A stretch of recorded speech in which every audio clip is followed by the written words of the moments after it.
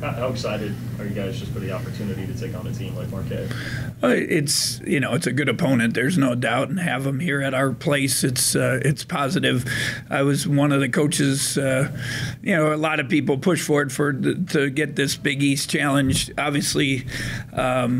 A lot of the leagues have now gone to 20 games, and it's hard for us to go to 20 when you only have 10 teams. So with 18 now, you got the SEC Challenge, Big East Challenge allows us to get and I know everyone says bring games here, but it's tough. It's tough to get teams to come to our place. So this is it's a good December game for us. They're a good team, beat us last year, NCAA team, and got one of the best players in the country. So it's a nice challenge. It's this to see where we're at. How tough is defending Marcus Howard? What are things you can do? Well, one, we got to keep him out the free throw line. We fouled him 13 times last year, and he had 20-some free throws. So, that's big. But, and that's easier said than done. He's smart. He knows how to play. He can shoot the three. He knows how to use his body to get into you and to draw fouls. And, I think we just got to be solid on him. But I really think, they won without him last night. So, they have other good players that can make plays. I think they're a little more versatile. Last year, the Hauser twins were very good, but these guys are a little more versatile, a little more, put it on the floor a little better. So now you're chasing Howard around, and now you get everybody going this way, and then they drive you and make plays. So they're good. I mean, and they played some tough games already. They found ways to win some, and obviously Maryland and Wisconsin was able to get them. I think I watched Wisconsin this morning, and they just fought them. You got to fight them. Obviously that's their big rivalry game, and it was a really hard-fought physical game. And I hope we can come with that energy and that physicality that you need to beat a quality team. How do you feel like Sean's played in general since he's been back? Well, I thought obviously he wants everything all at once, like every young man. And, I said, hey, you got 3 minutes, be happy. And then you get 5 minutes if you do well, and then you get 11 minutes. And I really thought he did a nice job for us in Florida. But my big thing is you can't turn it over. We can't put you in the game if you're going to turn it over, especially, he had probably 2 or 3 unforced turnovers the other night where he just why even try that? And so he's just got to become more solid. I've talked to him and David. I need another playmaker beside Cartier, to get in the paint, to create, to do different things. But I don't need turnovers. I need you to be solid. And hopefully one of them, I'd love both of them to come through. Sean gives you a bigger body. He's more physical. When you look at Garden, their guards, you need physicality. And that's what, he can bring. But he's got to be solid. And even sometimes, too, not only do we turn over, we take bad shots. So those are, maybe worse than turnovers because a lot of times the bad shots hit the rim and they're going, and now we're creating transition opportunities. So, I thought we made a little progress the other day. Best field goal percentage, that we've had, but, and some assists, 21 assists, but that's got to, you got to do that against a better team now, against better defense, and see if we can be a little more efficient. I think that's the consistent efficient will be real important for us as we move forward. They ruled Howard questionable last night. Are you at all planning on him maybe not playing? Well, I think we got to plan for him to play. I mean, that's, it's just like anybody else. But, if he doesn't play, they still won. They still scored in the 70s, and they have some talented guys that can make some plays. If Howard does go, do you think you'll have a primary defender on him? Well, I think I just kind of mentioned you got to have more than one option. Obviously, last year Barry lasted about 6 minutes, and then he had 3 fouls, and one of them a technical. And then Xavier, got 2 fouls, and he might have lasted 4 minutes. So you got to have more people on him. You got to have a variety of people, and you're going to switch on things. They put you in binds. They get you going one way, and they get a ball screen going. You're going to have to switch. So there's, but I think Mike, Xavier are right now are two guys that are defensive stoppers. Mike guarded him a little bit last year. Sean tried a little bit because we had so deep foul trouble last year. We had to try everybody, but Xavier. Because of his length and his athleticism, we hope can be a factor. But I also want to got to keep those guys on the court, so we got to be very, very careful on fouls. They can't overdo it. Can't get too hyped up, and we got to rely on everybody else in help position. Now, when you make them pass, they are really good at attacking long closeouts, and that's where those other guys are so efficient and make a lot of plays. How key is it to not get so hung up on Howard that somebody else goes in there? Well, obviously, if he gets 45, 50, I don't know, you might check their percentage of winning, probably pretty good. So, but at the same time, last year, if we don't let a couple of other guys, even if he gets 40, but we let those other guys get 16, now you got yourself in a bind. Now you got to score 70-something to even have a chance to win. So we have to do a good, I just kind of the word solid. We got to be solid out of make them make tough shots, make them make tough pull-ups, tough layups. If we can keep them off the free throw line as much as possible, you're not going to keep them totally. Then at the same time, do a good job on those other guys. It's important. I know I just asked you the same question 2 days ago, but how's Monty doing? He's made progress. I hoping for a text that hey, let him practice today, but as of now, he hasn't practiced, but we'll see. I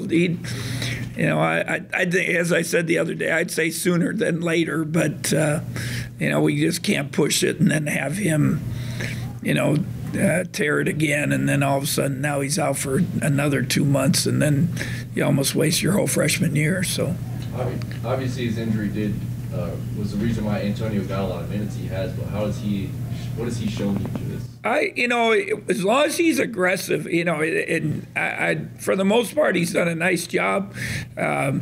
He's active, he's aggressive. We got to, if he gets those threes, and a lot of times that's where you get people with the fours, replacing and getting some threes and things like that. He's got to make them. It would be nice to get him where he's, 35 to 40%, and that's what I've talked about. You're going to shoot those threes. You got to make them. You got to get in the gym and put the time in, and that's kind of been my challenge to him. That you've done well, but we need you to do really well, and we need that commitment to come in and extra time watching film, extra time getting in shots up. Pushing yourself. You want those minutes. Do something with them. Barry, from a leadership standpoint, obviously was a vocal guy. Have you seen throughout the year someone stepping up? I think Xavier and Pearson have really tried to do a good job with that, and I think I always said even last year, Barry can do it, but he needs some help. He needs some support. It's helpful for Xavier that he's got Pearson. Pearson been around it. He wants to win. He's just so team orientated, so he can help you another voice. And slowly but surely, we're getting Cardi to think about everybody else. Obviously, if that happens, that now you get your point guard that has awareness and helping everybody. It would be a good thing. What have you liked from what you saw from Maine so far this year? Inconsistency, to be honest. I mean, it's pretty obvious from the, but when, it's the Pittsburgh game, he has great numbers and he's plus 16, but he plays 11 minutes, 5 fouls, Then, even the other night, he seemed, I don't know, he very careless, casual passes, turnovers. But then you look at his numbers, he still had, I think it was 6 rebounds. He was, did some things on our play art chart. But we need him to be better. He was in, I came back over here 10:30 the other night. He was in here shooting after the game. So it means a lot to him. I think sometimes people don't realize that stress and pressure on a senior to do well is a lot, and you know, some guys can deal with it. I've talked to Xavier a lot about just relaxing and enjoying it, make the most of it. All you can't control you know, what's going to happen in April, May, June next year. You can control what happens every day, and that's all you can worry about. And it's the same thing with Mac. What about Montavious? With him, if they came to you before the game Saturday and said he can play, would you do it? You got to practice. I got to practice him, and you know, I was hoping for a nice text this morning. I was on the road recruiting, and you know, flew back in, but you know, as of now, I don't have a text. So. Is that different than if this was Dean last year or something, like in terms of if it's an upperclassman? Well, Dean, you know, yeah, Dean practiced literally one day, a half a day before we stuck him in against Iowa State, and you know that. Again, that's different. He knows what's going on. You know, that's what I meant. Yeah, you know, just, and it's going to take him. You know, it's going to take him a couple weeks again to get some rhythm back and catch up with everything. So, and you know, we'll see. It's sad, but it's, you know, it's injuries are part of it, and you know, I guess in the long run, Antonio gets more minutes, hopefully get some confidence. Some other guys got some minutes, and you know, now they take advantage of opportunity. They're going to help us down the road.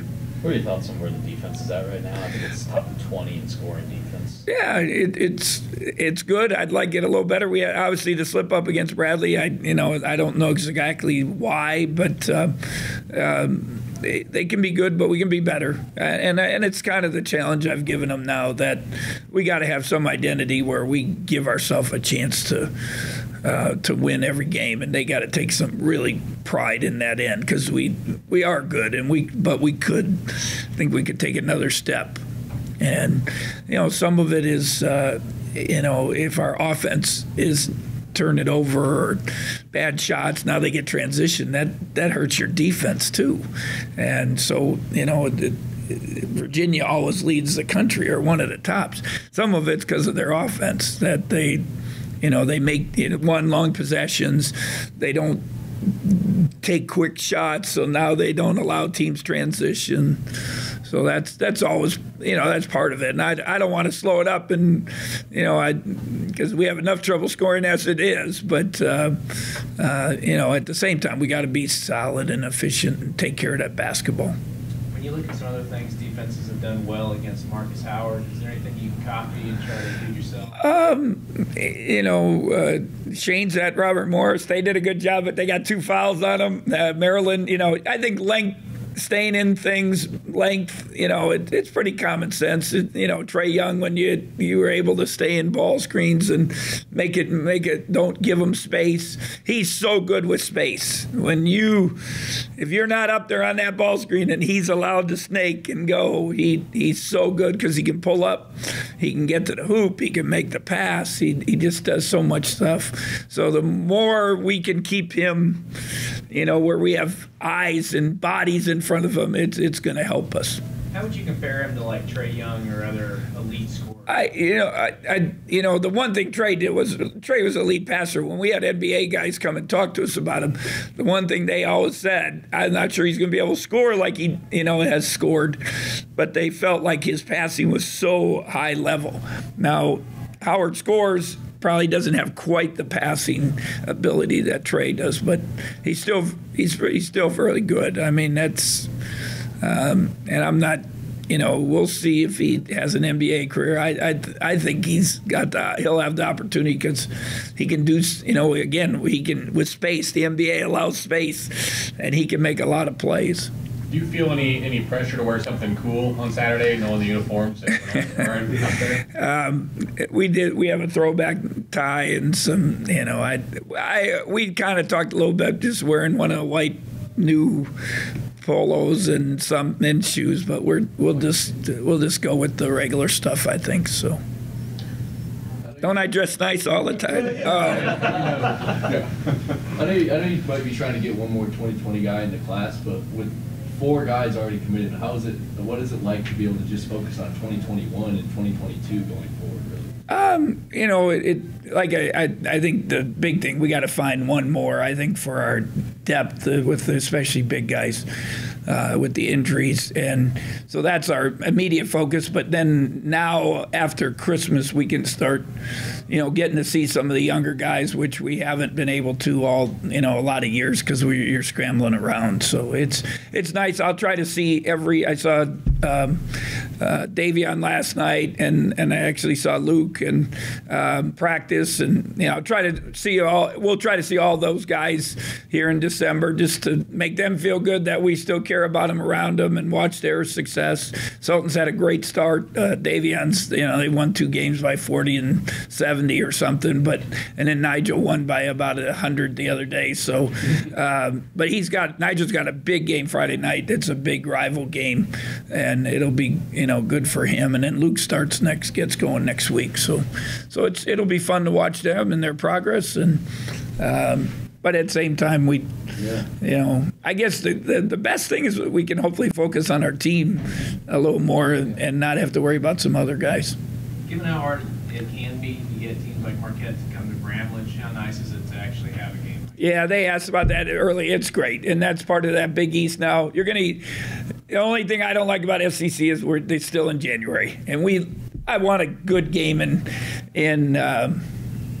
this early part, and that I've said it to them. Obviously I'm not going to win, but I would love either SEC or Big East game at home in December every year. That would be really nice for us, but it's great. It's good for us, and hopefully a great crowd, excitement with the throwbacks, and a lot of good stuff around it. Now we have to play well. That's all that other stuff doesn't matter.